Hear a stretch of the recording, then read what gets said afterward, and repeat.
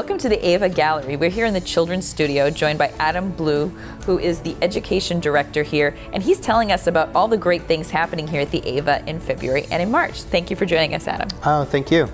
Now, year-round, the AVA is always busy. As a matter of fact, right now they're putting in a new installation down the hallway. Tell us what's coming up in February.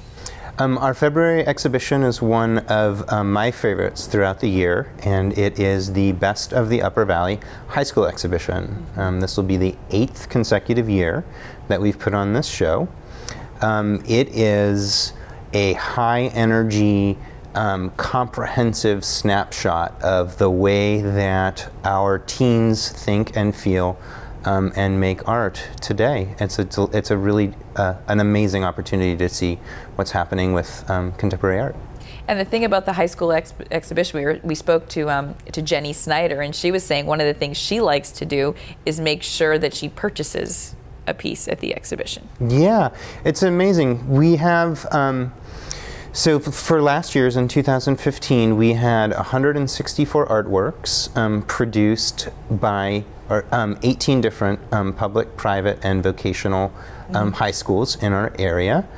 And, you know, there's so many opportunities for high schoolers to be celebrated for their athletic achievements and for their academic achievements, but for aesthetic achievements, and they are making incredibly inspired work and developing fantastic skills. The high school exhibition is a real great celebration. And many students feel like they just don't fit in if they're not, you know, the best at soccer or lacrosse, but that's fine. We all have different talents, and coming to an exhibition like this to see the work supports them. Purchasing it, you know, supports them, and it shows that yes, it's okay to love the arts. Yeah, and the fact that there are individuals that come every year with an instinct to buy the artwork made is delightful, because of course there are professional opportunities for artists in this world, in fact many, in every field. And so this becomes not only a chance for the high schoolers to, you know, begin to build their CV, begin to pad out their application materials for college and for university, but to get their first real sense of ownership of what it is to live and work in the arts. And it's not just, you know, visual art that you focus on here at the AVA. You have a wonderful poetry series coming up as well that we can take part in. Yeah, and so this year we're doing something new, which is very exciting. We are adding a poetry component, and there will be a free poetry workshop that will be offered on Saturday, March 5th from 12 until 3, so you'll want to bring a lunch if you're going to participate. And individuals will be invited to work together and workshop in the creation of poetry inspired by the artwork that is on display. And so we have the hope that we'll have a number of teens that will come and you know, create poetry. And the nice thing is you can express yourself. There's no right or wrong answer. So don't be afraid of coming like, did I get it wrong? No, just be yourself.